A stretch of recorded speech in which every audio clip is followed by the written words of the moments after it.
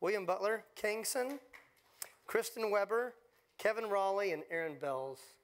If you'd each come up, just have a seat.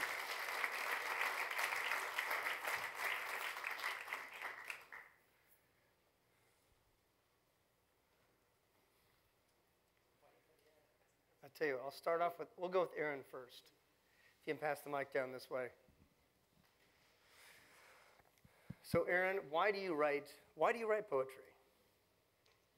Well, one thing I noticed, I've been thinking about tonight is that I think a lot of my colleagues here would describe themselves as Christian artists or Christian writers, Christian filmmakers. I really don't think of myself as a Christian poet. Mm-hmm. And I don't know why, but it's just sort of dawning on me tonight. I mean, I believe I'm a Christian. I mean, I'm a Christian. Right. But I don't know what exactly the special relationship between my faith and my writing is, except that it's an expression of my the image of God in me. I'm naturally just creative. So obviously, I write out of that seed of creativity. And what fascinates you about language?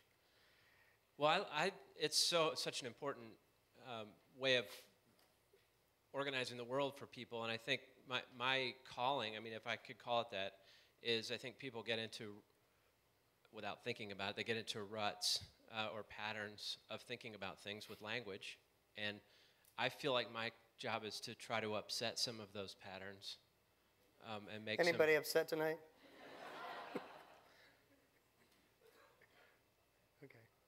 We'll go on. I wish we could go longer, but we'll just have to go tight because it's so long. We'll go to Kevin Raleigh. Kevin, his artwork is the artwork. As you entered the gallery, the first artwork you saw, it's darker compared to the regular artwork. Many of you have seen it. A lot of biblical scenes. Someone would not describe it probably as precious moments. Not precious moments. No. Not a precious moment amongst them, unless you like swords and things and blood. What?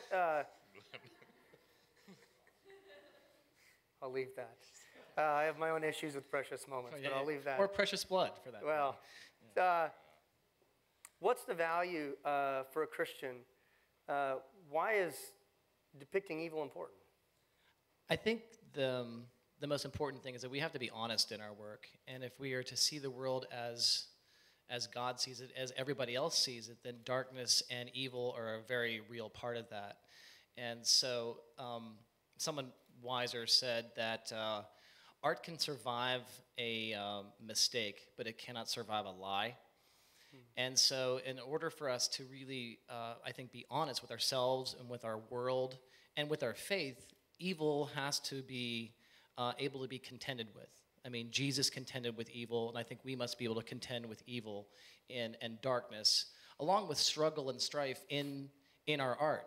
But as Christians, we struggle with a hope and a promise as our foundation. So our struggle is upward looking. I'm still reeling from your film. It moved me so much I can't even tell you. A world without a ceiling. And so in seeing the work, we don't have to explain or dictate how people are to feel. We show the world as it is, but we show it from a view that sees something bigger, that there is a light that is overcoming the darkness. But the darkness still is, by necessity, must be there as well. Absolutely. For us to be honest.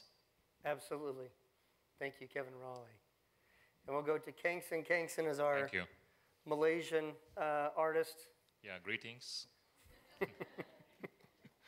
Kengsen, how is, we had some interesting conversations since you've been here. How does the church, the church at points in history has embraced the arts, and in the last several hundred years has not done as good of a job.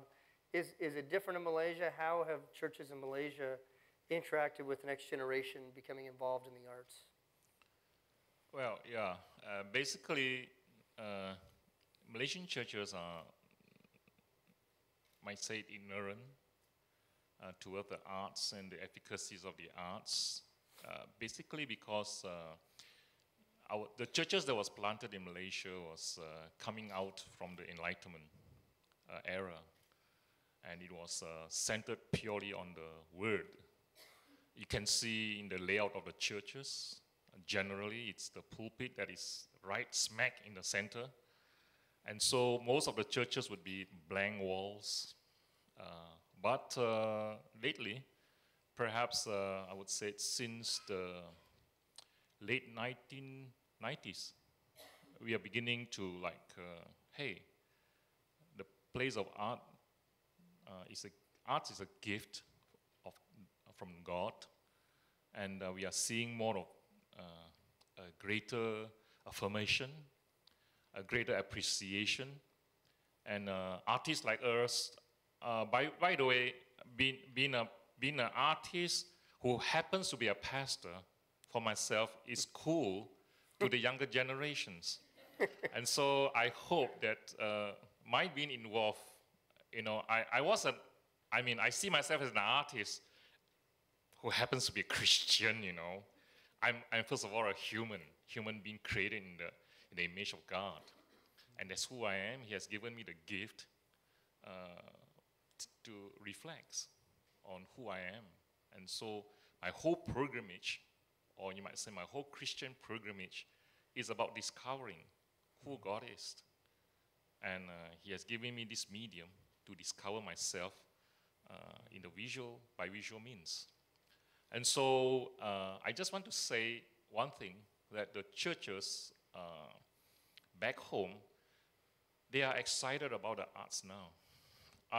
By God's grace, I have been able to curate the MICAS initiative, which is Malaysian International Christian Artists Show, last year. And this year, when I goes back home, early part of November, we are going to have the second MICAS. And I'm getting emails every day because we have included workshops, and we have mothers registering, saying, can my 6-year-old child comes and attend a dance expression workshop, things like that. So I had one lady this morning when I was opening up my emails. She says, can my 12-year-old son attends your Drawing is Fun workshop? So I'm glad that God is doing a lot of wonderful things through the arts. And my coming here, I'll be taking a lot of lessons back home. Thank you. Thank you, Kengsen.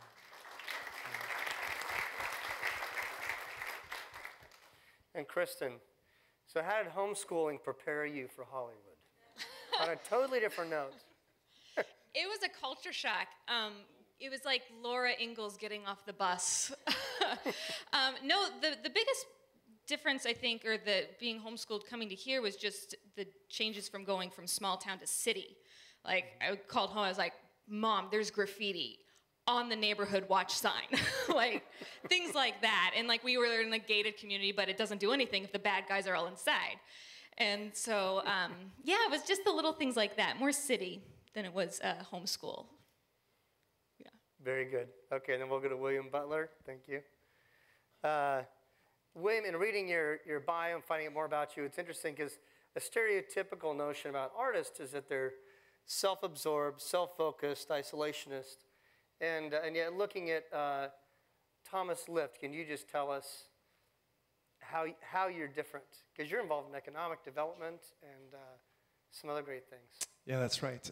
My wife and I, Rania, love my life. She's amazing. And nothing moves forward without her joining me in it. So Thomas Lift is really a passion God has laid on our hearts to operate and work in heavily impoverished areas and creating opportunities so that God's blessing can move in those places. And the artwork is primarily a platform, whether it's the live art that I do or the studio art, it's a platform for God to have a voice and speak through that creativity.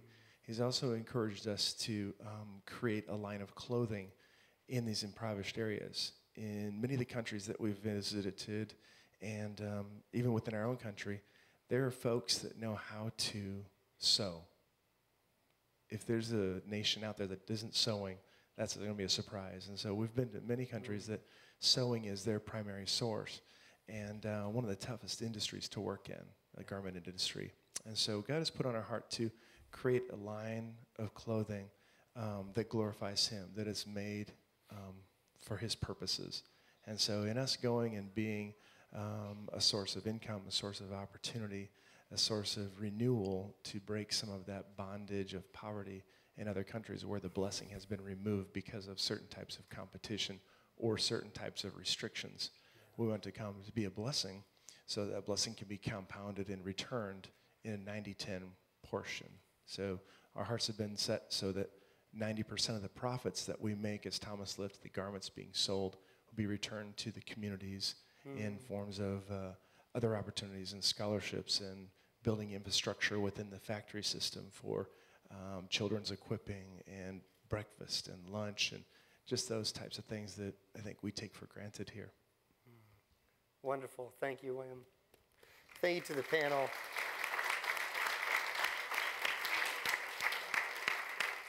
It's always encouraging every year just to meet people from all over the world and what they're doing with their creativity and imagination, making a difference. I have a few thank yous before we're fully done, and then we have the French pastries outside, which I won't force you to enjoy. You'll just leave more for others, but I encourage you to. But I have a few thank yous. Would the other gallery artists just stand up so people can know who you are? Or the gallery artists? Jennifer Kimbrough. All the way back to the mark. And then I want to thank Summer, who is the head of the production here in this room. Where is Summer? Summer Newman. And Terry Harkins. Where's Terry? The manager for the gallery. Is she here? Out getting the pastries ready, I guess. And we want to have a special thank you to Vineyard, this church. They've been a great support. And Brad Bailey and his wife are here, right? Just been a tremendous support. Our home for 7 shows.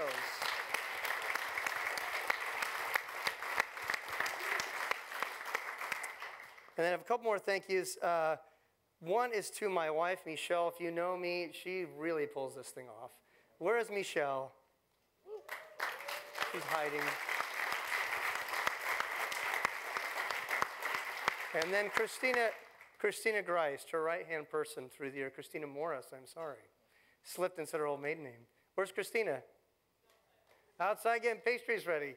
I hope there's pastries left. Everyone's out there. Okay. And then any other alumni here, people that have been to the show in the past, there's quite a few of you. Would you just raise your hands? Exciting. Thank you.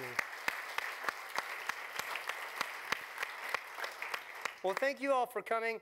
Some of the artists do have their CDs or DVDs or books. Patronize the arts.